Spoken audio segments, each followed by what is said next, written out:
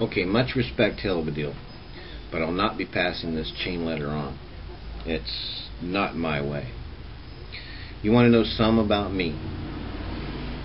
I was raised in the hills of West Virginia until my early teens. Came to California at 17, and I'm still here.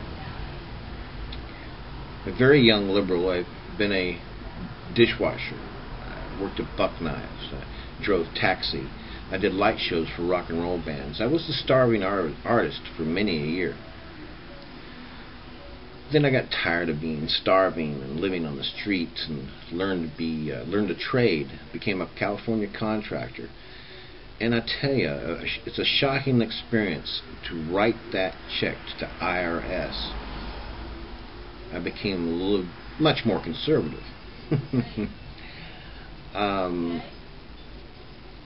Doing research, learning about how this country works, the Declaration of Independence, our founding fathers, the Constitution of the United States.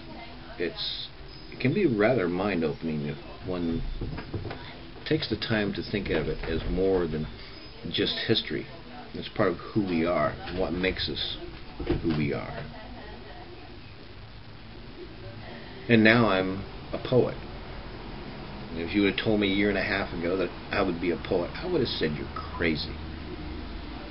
But here I am on the internet, playing on YouTube, writing poetry. And thanks to Louis Medina, Pre-Media, I've been writing songs and music and having a good time. So that's pretty much who I am. I'm a contractor, struggling to make ends meet in California now with a down economy, finding time to write songs and poetry and play on the internet. A most fascinating place. The new technology. This is a great time to be alive. I wish I had what these kids have today when I was a kid. Fascinating, the opportunities that are there. It's amazing. That's a little bit about who I am. Before I go, though, here's another piece I wrote this morning. Before I saw your tag, so it's not about you. It's just another one of my introspective pieces. I call it Wizened Ignorance. It is what it is. It ain't what it isn't. Innocence isn't lost. It's beaten into submission. Reality is crafted by perception, bent and molded into emotion, passion, and repetition. The avoidance of pain and desire of pleasure are the engine of Pavlovs' human drooling for comfort. Suffering is the natural state of humanity and the fuel of ambition. Peace through adversity, the pleasurable pain of warring contentment.